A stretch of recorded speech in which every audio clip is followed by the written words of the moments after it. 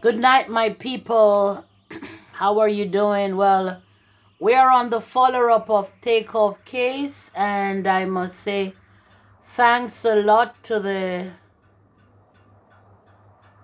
police force in the United States who have made every stop to arrest the culprit who alleged has killed Takeoff.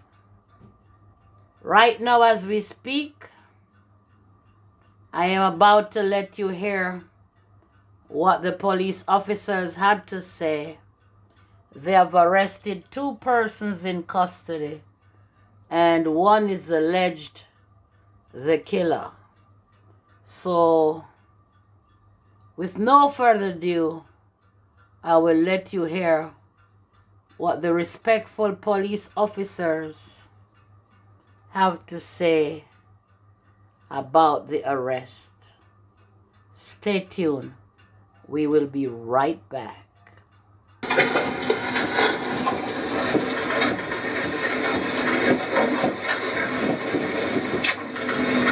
Right, ready? Good? All right. Afternoon, everyone. Chief Fenner here with Mayor. Mayor, thank you for the support. We're here to announce an arrest, but before I do that, I always start with that human element. I spoke to Takeoff's mother early this morning, and my prayers, and I ask that all our prayers continue to go out to her and his entire family, his close friends, the city of Atlanta, and all of Takeoff's fans around the world. We lost a good man, and I didn't have the pleasure of meeting him. But everybody, the hundreds of people that I talked to, spoke on what a great individual he was. We have a special relationship with the city of Atlanta. I want to make sure that stays intact. I want to thank them, the family, and everybody else for patience, allowing us to work through the evidence and the facts, which is most important. I also want to thank our investigators. Here today is Sergeant Michael Barrow, Lieutenant Barnes, Investigator Ross Watson, and also from the DA's office, Ruben Perez and Matt Gilliam, who's worked very hard on this case. All of our individuals, our divisions, our homicide division, thank you. People don't know the hard work that they do behind the scenes, the number of hours that they're away from their family members. So also the gang division, our federal partners, FBI, state partner DPS, and ATF. Everybody took a role in this investigation. We stood here a little bit, I think a month ago, maybe a day or two, and made a promise that we would get the individuals or the individual that's responsible for the murder of Takeoff in custody. So yesterday evening, we arrested Patrick Xavier Brown, 33 years old. He was charged with the murder of Takeoff. Brown was arrested again yesterday evening in the 14700 block of Sterling Green Boulevard. It's located on the east side of Texas. I'm sorry, of Houston. Again, Cameron Joshua, 22 years old, was arrested on November the 22nd for felon in possession of a weapon.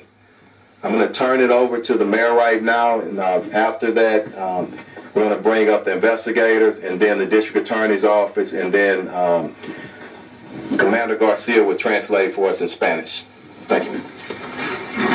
Thank you, Chief. And look, let me thank your entire team and all of your law enforcement partners that have been working on this case. Let me thank the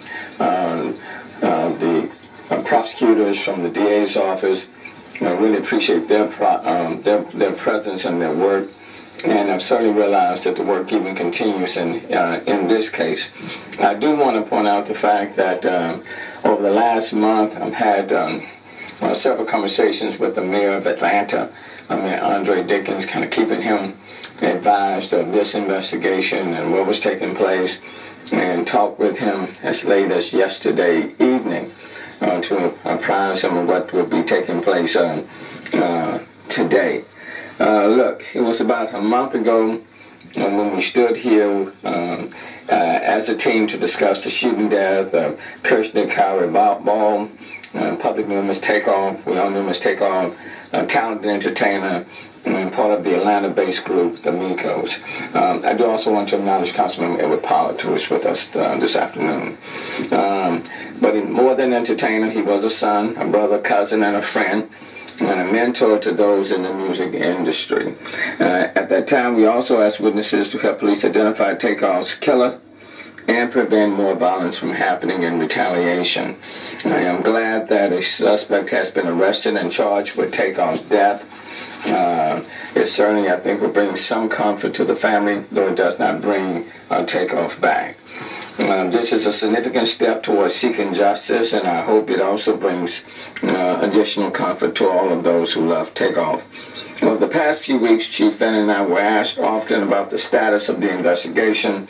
The chief kept me informed about the information that had been received, the evidence that has been collected, including the video that was being reviewed. I want to express my regret and disappointment that this was a case of another young man taking the life of another young man for no reason. The gun violence everywhere, not just in the city of Houston, has to stop. People are dying for little or no reason, and people are reaching for a deadly firearm to settle sometimes minor disagreements. But pulling a firearm can have deadly consequences that you cannot undo. And so I'm glad that arrest has taken place, that we do have someone in custody. It is unfortunate. It really is unfortunate because it does not bring Takeoff back. But to Finland, to you, to your command staff, to the investigators, to the DA's office, to all the partners who helped, to those who provided tips, information, let me thank you, and then look forward to this investigation and prosecution continuing on this matter. Thank you, Chief. Let me step up and make a quick correction on the name. I had a misprint on my notes. It's Patrick Xavier Clark, 33 years old, on the rest of the suspect. Okay? Come on, Sarge. Good afternoon. Sergeant Michael Burrow with the Homicide Division. The Chief was very gracious in recognizing a lot of the partners that we were involved with in this case. I did want to recognize a couple of other people or organizations that helped a lot with the investigation. The Houston Forensic Science Center, our lab rats, so to speak, the people that do our forensic analysis, they work behind the scenes a lot. They don't get a lot of recognition, and they helped us answer a lot of important questions in this case when others would not. That includes our firearms section, our latent print section, and our crime scene unit. Quick note, just I know there's going to be a lot of questions about the investigation. The investigation is still ongoing. We still have a lot of people that we're trying to locate and talk to, so we will be a little bit short on details here. We probably will not be able to answer all of your questions. I can tell you, to confirm some of the speculation that's out there, the event was a private party. There was a lucrative dice game that went on at the event. There was an argument that happened afterwards outside the bowling alley, which led to the shooting. I can tell you that Takeoff was not involved in playing in the dice game. He was not involved in the argument that happened outside. He was not armed. He was an innocent bystander. Some important case factors. The chief was mentioning some of the timing here. I mean, we've boiled it down to over 30 people that were standing outside. We have an exact number. We're not going to put that out. When the shooting happened, literally every single one of those people left the scene without giving a statement to police. We found a few of them that night. We found others since then. But it's important that those people come forward. And we're still looking to talk to a lot of those people. And we will be looking to find you. It will be easier if you come find us. It will be easier for you. It will be easier for us as well.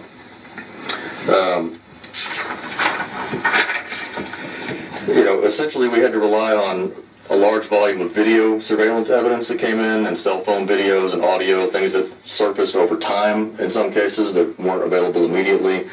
We had to sift through all of that and use physical evidence and use shooting reconstruction and confirm a lot of our ballistic evidence, what weapons were involved, things of that nature. And through that, we were able to deduce that Patrick Clark is the lethal shooter in the case. And that's why he's being charged with murder. Thank you, sir. At the DA's office. Thank you, Chief. I'm a Bureau Chief of the Special Crimes Bureau. My bureau was in charge of this investigation at the DA's office. I want to thank the prosecutors in my bureau for working extremely hard, and I really want to thank the HPD organization for all the work and the collaborative effort they put into this case along with the DA's office. And I also want to thank our federal partners for their help. And I want to thank everybody who was involved in this case. I want to echo what the mayor said. I want to echo what Chief Fenner said, and I want to echo what the investigator said, that it took a lot of effort, a lot of work, a lot of patience, but we arrested this defendant. We look forward to prosecuting this case, and I want to send our sympathies to the family, and we look forward to prosecuting this case, and we'll see everybody in court. Thank you.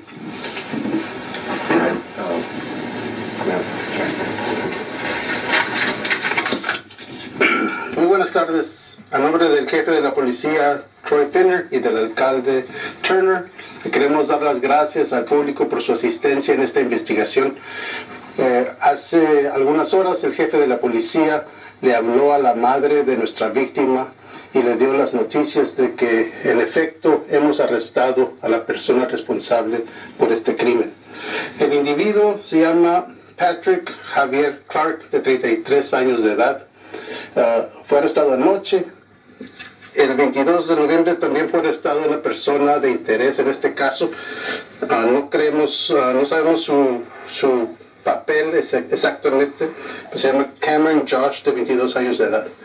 La evidencia, gracias a la cooperación tanto del Departamento de Policía, incluyendo a la División de Homicidios, a la División de Pandillas, nuestros compañeros federales del FBI y de la ATF, nuestros compañeros de la Procuraduría del Condado de Harris y a muchas otras personas que participaron en esta investigación.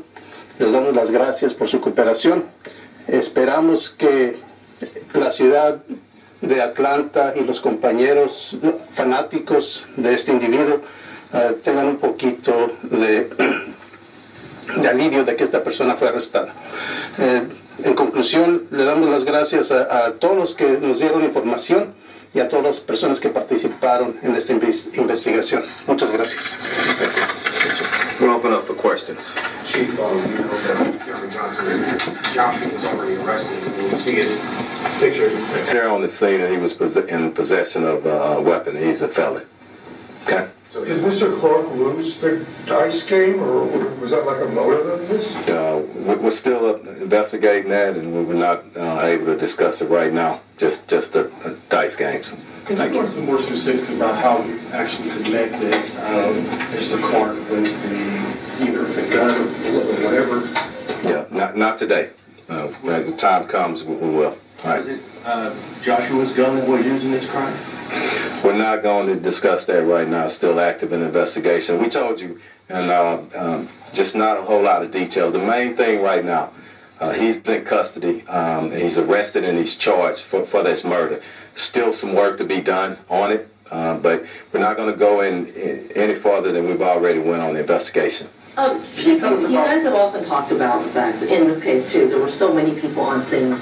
They don't come forward, they leave, and you guys had to sort of work backwards. Were there any witnesses who were helpful, or did you basically have to construct all of this from the I can tell you sources of video, bits and pieces, or? I can tell you it's upstanding investigative work on this. Not a lot of help for people coming up and stepping up, but I don't want to judge them, but they do need to come in because we know who was on the scene, and we will be contacting and reaching out and finding those individuals. This is a murder, And if you left because you were afraid or whatnot, I don't know the motivation. But you do have to come forward and give us some information. And that could come through grand jury subpoena as well. So. Was Takeoff the intended target, or was he at the wrong place? We already, it's definitely wrong place at the wrong time. No evidence whatsoever to say anything different. Go ahead. I'll get you. Peacefully, can you tell us about African Independent? I'm sorry. Peacefully, could you tell us about African? Oh, yes, the actual arrest of him, yeah, peacefully. And I'm not bragging, but I send this message to our criminals. We don't come and get you, and we come and get you professionally, but we come in force with everything that we have. And he gave up, and I want to say thanks for that. Okay, nobody's hurt, nobody's injured. Go ahead. As Takeoff as a bystander, can you say at all where he was situated in terms of where the gunman was? No, we won't go into it, but he was actually on the scene, and we all know it. There is some video out there, but we're going to stay away from specifics right now. Go ahead. Was Clark invited to the party? Did he know Takeoff? We don't know, yeah. Was Mr. Clark, has Patrick Clark admitted to the shooting? Not going to discuss that right now. Go ahead. Was Mr. Clark involved in a shooting in 2018 at a club where someone was killed? That's part of the investigation, and I mean, we'll get it out to you. Do these two reside in Houston? Who? What's two? Two. Yeah. Well, one, but one of them has a residence outside of Houston. Go ahead. Do you expect more suspects out there? We don't know. We're not gonna outrule anything. We're gonna go where the facts and the evidence lead. And remember what I said: suspect are suspects, and we're gonna leave no stone unturned. And everybody, family deserve that. And I want to say this, and we're going to probably do just a few more questions, and we're going to leave. We got work to do. Any individual that's killed in our city, it's tough, and it's tough on the family and tough on their friends. Everybody deserves an investigation, but the investigator said it. We need people to step up too. Do your part as a citizen. And if you see something, you need to say something. Don't let the fear paralyze you. Step up and say something, and we're all better and safer because of that. One more. Chief, was he about to flee or leave town? Is that why you guys moved in last night? Or what can you tell us about? I don't want to go into any details on that, but we suspect you, and we'll have our eyes on you. Can I ask you, of course, this is national, if not a worldwide story. One message is, number one, you can't come and commit murder in this city and expect to not get caught. Quite frankly, guns will kill. And if you use a weapon in the heat of the moment, or whatever the facts may be, if you fire it, you can have deadly consequences. And then someone can either be seriously wounded, or someone in this case, like Takeoff, can lose his life. And you heard the investigator say he was an innocent bystander. But regardless of whether you are an individual that's a celebrity or you're not a celebrity at all, we are going to investigate every case with the greatest degree of intensity, utilizing all available resources to find who the person was or who the persons were. The other point that I will make is that if you have 30 people that are in that setting, and one of those persons, for example, in this case like it was Takeoff, was killed, everybody else has a responsibility to contribute to finding out who did it. So I don't give anybody an out. If you were there and you saw something and you know something, you don't get a pass. Everybody has to take up responsibility. And then lastly, I would simply say there are just too many young men. And I'm going to be even a little bit more specific. There are too many young men of color who are killing other young men of color. And that has to stop. Thank you so much. Thank you. So Thank this you. is unfortunate. You have a young man, I think they're 33 years old, is the suspect here. And Takeoff was under the age of 30. Okay? So all families are impacted in the situation. But if you commit a crime in this city, we are going to expend all available resources to find you. Okay? All right, thank y'all. Thank you. Thanks, man.